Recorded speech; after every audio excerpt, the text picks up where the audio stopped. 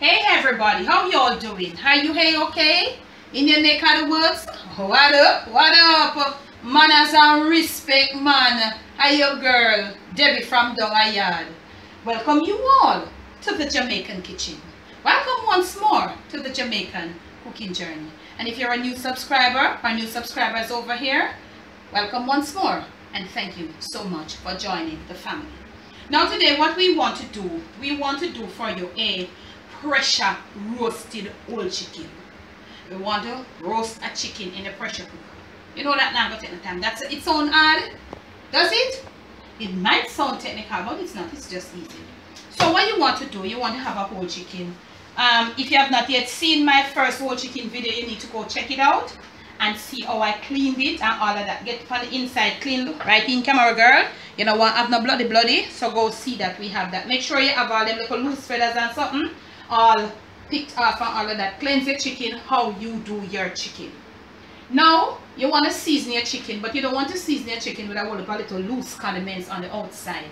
Okay y'all? For me, because what we're gonna do after we season it and leave it to like soak up a little bit, we're gonna start and brown it off in the pressure cooker. So you don't want a whole heap of extra on the outside, powdered season and something because it will burn quick. So what I'm gonna use right here and now, I'm gonna first use a little salt. So you have to put a little on it right here at the end. So you're going to want to use one hand to turn it, because according to them with the chicken and the ray and all them tete and something. So you want to use a little bit of salt, not a lot of salt, eh? Alright? You're going to put on everything. So now that we have used salt, let us put on the powdery things first. So I'm going to put on a little paprika, and I told you paprika, the smoked one gives flavor and color, but this is not the smoked one, this is just like the regular one. So this is paprika, this one is going to be for a little coloring. So I'm going to just put this for now. We're going to use a little soy sauce. Use your soy sauce. You see the consistency of mine, it's hard to have a little body, but don't use a lot, you know. So me tell you like how much. This is like almost a 4-pound chicken. Okay. I'm using like a little Worcestershire sauce, and this not have no something, so I'm just gonna use this is for like flavoring. It's all for flavoring. I'm using right here a little chili powder. Use what you want. If you notice what we are used so far, it will give the chicken a nice pretty little color. We are looking a nice pretty color to this chicken. I am going to definitely use and try to use one hand to hold the things, and then the other hand for the chicken for now. So we may use a little pimento powder and all of that. So you trim up your chicken how you want. My neck of my chicken is still on.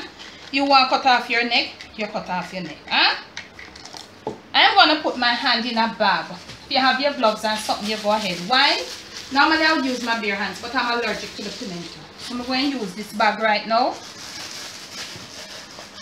for massage my chicken on the in and on the out. You want to get a nice color to this chicken. You understand? From now, a nice pretty color. So we are gonna massage off this nice sexy little bird here, in and out. Maybe a little roughness we want sometime, but not too rough with her. You understand? Because she can't take too much of the roughness. This is the color that you want to have, and you do a little rubbing on the inside and all of that. So massage off and all of them something there. See? Yeah. Do give your chicken the flavor that you want. But remember I told you, do not try to use liquids. Do not use too much of a whole heap, like you know, them whole heap. You notice me that I use my thyme and all them something. We season it a different way. Because you can season your thing at different ways. So I'm going to give it a little wash over yonder, yes or no? Because we want to get these two little wings and these two little feet all staying together. When I want them to fly all over in the pressure cooker.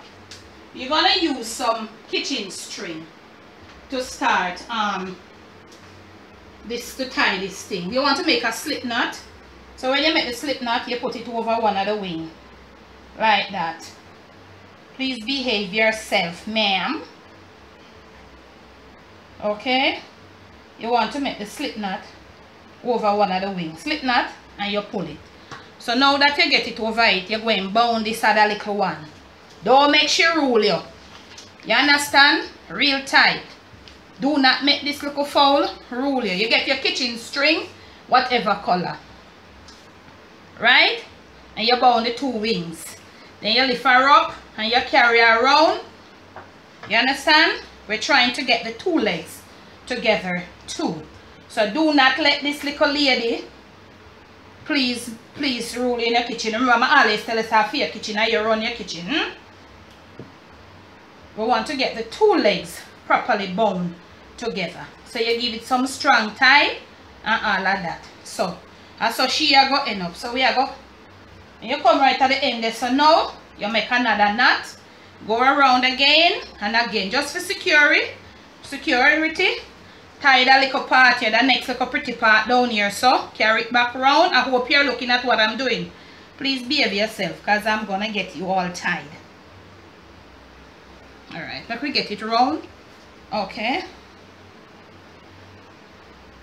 Please to be in what I'm doing, because I guess you'd love to see how you are supposed to be doing this. So you want to inside right under here. You must know that, man. You make a little knot. So I could finish this, cut it and come back and tell you where we are going to deal with it. Okay, now we get this nice little girl under control. Don't worry about these strings. When it's finished, when it's cooked, you can just use your kitchen scissors and clip them and they will be released. So where you want to use now, you want to use your plastic wrap or anything where you have. Because look here, we're leaving this thing out. We're leaving this thing to marinate for about 15 minutes or so. 15 to 20 minutes. So, I'm not put it in enough fridge. So, if you want to go put yours in the fridge, you can go on. I have rubbed it up with a lot of things. So, because if you go put it in the fridge, I have to go wait now until, whatever. If I was leaving it overnight or if I've done it from morning or from maybe like 2 to 3 hours, then I will put it in the fridge. But at this point, I not put it in enough fridge. So, I stretch my piece of plastic here. And leave it right there. I'm leaving it right here under the piece of plastic. So right here under the plastic for about 15 to 17 minutes. When we return, we are going to use some garlic. You know, me have to use garlic and ginger, but I didn't use it to season the chicken because I didn't want the looseness of it when I'm browning the chicken. So when we return, you'll see what we're going to do next. Right, family, you know, this was almost like 20 minutes. So we have a little chicken oil inside here been heated, and that is like about 1/4 cup. If you have plain oil, but if you have good used chicken oil, I always say to you, can use it for chicken because it has more flavor. So we're going to put in, make sure say your garlic them not mash out fine. We're going to put in some garlic and some ginger right in here to flavor the oil, and this is being done on high heat. We're just going to make it swirl around in there. We're not going to leave it in there to burn because it is going to be browning with the chicken. So once you put in it, probably about 20-30 seconds after, you're going to put in this little bird here. Okay? Use your fork, or if you have them something the way you use whole up. I don't remember what them name, because I know everything I remember today. Today is not a nice day. Very carefully, right down in there. I eat, and you're going to brown it from side to side. So as soon as one side is brown out, come and show you what it looks like, and then we brown out the other side, and you see how we have a proceed.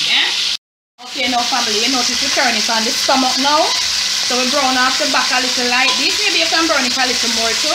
So as soon as we brown off the stomach on the 2 sides, we're going to return to show you how the thing. When we return, everything should have touched. Even have a nice little brown color, so we are going to show you how we do it from there. Okay, now family, we get it brown off on all the sides, so I left it on the low. Now that it has been browned off, during your browning time, you need to make sure these don't burn. If they are, you see they're getting too brown, you remove them. But when you're gonna pressure it now, you put them back in there because we want the flavor. Now it's on the low. At this point now, we're gonna put a little water. You know enough to throw it on the chicken, but it's boiled water. Why you don't want to put it on too high? Because you see this was low and you see what happened. So this holy pot thing also. So we're going to put some more to this side. And look here now. Okay. We put a little to that side. It's like about, you're going to put about 1.25 cups. I will tell you all of that in the comments. In the description. I'm sorry. Today is not a nice day for me, but I'm pulling through. So bring up your heat now to about medium. Now look at the color of the liquid in there. You see the color? It has a brown color, so we want the chicken to come with that color. We don't want the chicken to come with no, you know, no little unscrupulous looking color. Alright, you're going to cover your pressure now. Cover your pressure. Wow. Bring it back down to less than medium, almost to low, not fully low. The ice on my stove is 6, so I've left it at 2. So if you have something like mine, you can leave it at 2 because that is all next to low. Now, this chicken is 4 pounds. You're going to pressure it on the almost low for at 5 minutes per pound. 5 minutes per pound. So we have little maths to do here, so 5 times 4, how much, camera girl? 20. 20 wara. $20 or 20 minutes. pounds? 20 minutes. Okay, talk loud, let the family here. 20 minutes. Oh, so we're gonna leave it on the low to pressure for 20 minutes. 5 minutes to each pound. That means if you fall at 10 pounds, you don't know say 50 minutes. You understand? We did do local multiplication at school, but 2 minutes, so remember, me ask camera girl, when we return, pressured roast chicken. Oh no, me not left for no road. And remember, the 20 minutes of pressure time is from when the things start go off. You know that's something that the weight start to 20 minutes from that time, because that's when it starts to cook, when it starts to the steam build and it starts releasing. So I just want to clarify that 20 minutes from the steam starts building up in there. Okay, family, my 20 minutes has been expired and I have left my pressure to cool. Now, if you notice, it's almost falling apart. That's why we tried to tie the wings and the legs, because this is going to be a really, really soft and juicy chicken. Now, today is a day of challenges for me, and this is the most challenging part of this, trying to get it out. You don't want to use something to hold it like this, because it is so juicy and soft, it might just break open. So, let me see what I got to do now. Let me see how I can work mine. Okay, give me a little bit. Cut. What I want to do, I want to get a spatula. I take up my one, you notice? Oops. Opa Jesus. Drain the excess liquid, please, please. Hold it is your chicken, and we get it like that. That is why we tied the wings and the legs, because it is gonna be so soft, so juicy. Alright, let it stay there and get to rest. Now this is the liquid, so we're gonna go back now. Put your stove on medium, and you want to, let me just rinse my hand. This is so easy, y'all. This is so easy. You want to get a nice, I'm using some barbecue sauce, use what you like to thicken this liquid, because we want to get something thick. So may I put some barbecue sauce in that, forget it a little, thicken up and to cook down a bit, because we want to use it to pour over this chicken. Okay, so we're going to cook off the little sauce, get it all thickened, and when we return, we're going to show you how we're going to deal with this thing here, pressured roast chicken. Okay, remember to remove your string. Remember I told you how you tie it, you just clip it, but for presentation purpose, we're not going to remove the string right now, but remember to remove your string. What we have done now, and I've added just a little bit more soy sauce to get it a little brown. So we have gone ahead and we have made a nice thick little gravy thing. So we want to spoon it over it a little kind of way. You just spoon it over it, make it look nice. This is so nice and this is so juicy. So you can spoon it over it, feel like you have fixed your table, and you can put the rest of it in a little container if it's serving at the table and people can serve themselves. Look at this. This is so lovely. This is so beautiful, y'all. And while I'm doing that, I'm going to be presenting from my kitchen to yours, from my Jamaican kitchen to wherever you are, to your plate, to your Father's Day table. It's pressured roast chicken, and we did it in a decent way.